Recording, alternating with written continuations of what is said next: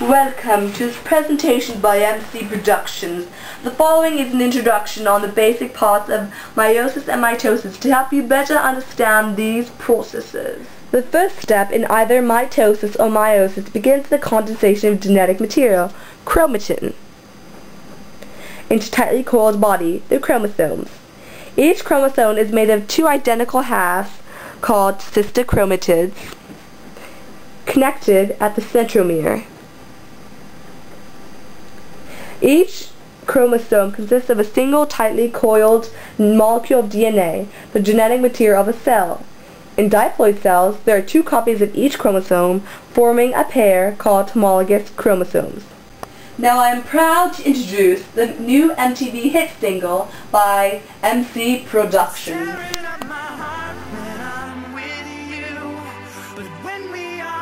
In prophase, the chromatin condenses into chromosomes. The nuclear envelope breaks down into mitotic spindle forms. Mitochondria connects to the canonical, which causes the chromosomes to move back, forward, side, toward the pole, and the centrosome to move apart. In metaphase, the chromosomes align with the metaphase plate. The metaphase plate is an imaginary plane in the center of the dividing cell. The chromosomes in metaphase also move apart to different poles. They split up and form two chromatids. The chromatids can then be called separate chromosomes. Mitochondria are connected to a chromosome, shortened, pulling the chromosomes to the opposite side of the pole. The overlapping mitochondria push the poles apart. Then each pole is ended up with a separate pair of chromosomes, and the original amount as the original dividing cell. During telophase, a nuclear envelope is used to form at two poles and two nuclei form. Chromosome disperses into chromatin, and cytokinesis occurs as a groove called pseudospirale splits the cytoplasm into two. Oh, Eleanor, you look so pretty tonight. Thanks, Henry. Not so bad yourself. Oh, Eleanor, I love spending time with you. I loved our date, Henry Pooh. I love you, Eleanor. I love you, Henry. Oh, reunited and it feels so good. Reunited 'cause we understood. There's one perfect fit, and sugar, this one is it.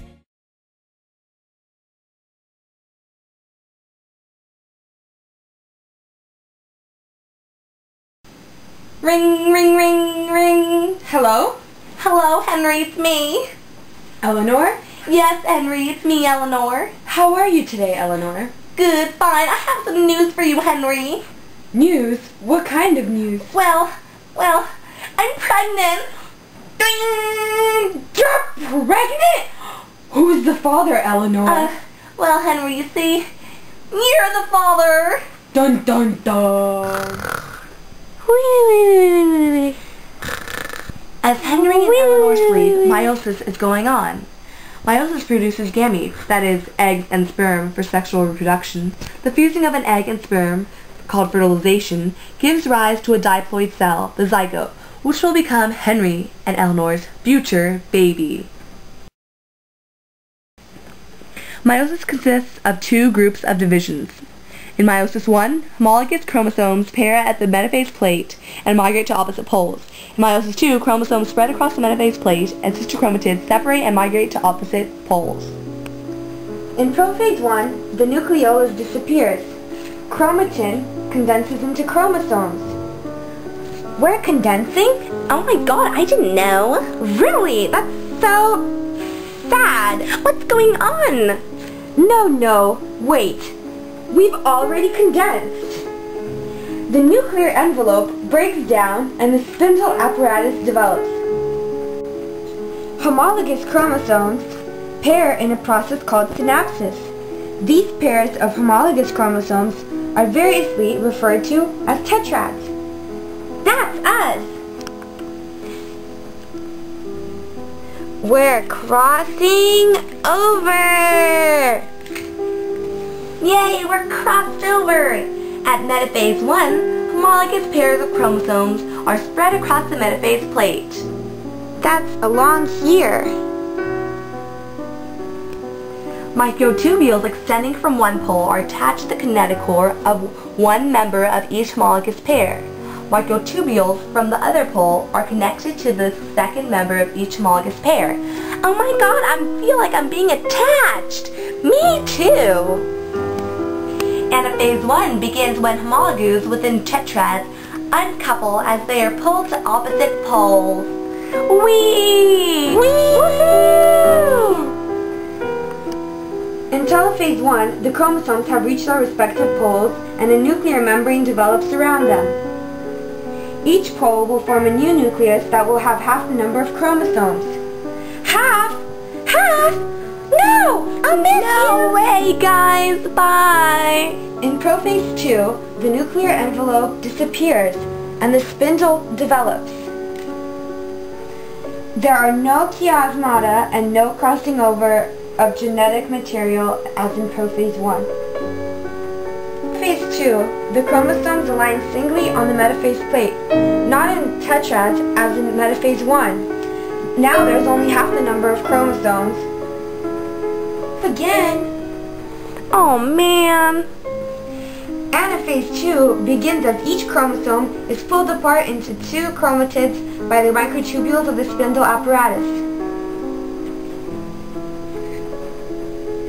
The chromatids migrate to their respective poles. Now there is only half the number of chromosomes.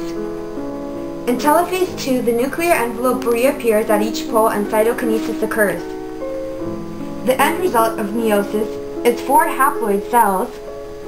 Each cell contains half the number of chromosomes, and each chromosome consists of only one chromatid. Crossing over is a genetic type of variation. During prophase 1, non-sister chromatids of homologous chromosomes exchange pieces of genetic material.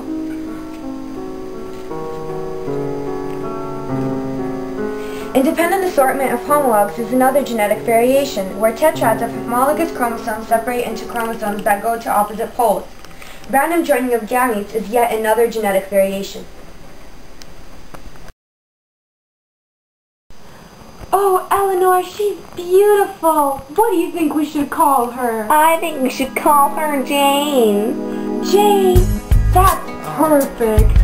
I love you, Eleanor. I love you too, Henriku. Where you are seems to be as far as in eternity. Outstretched arms, open hearts, and if it never ends, then when do we start?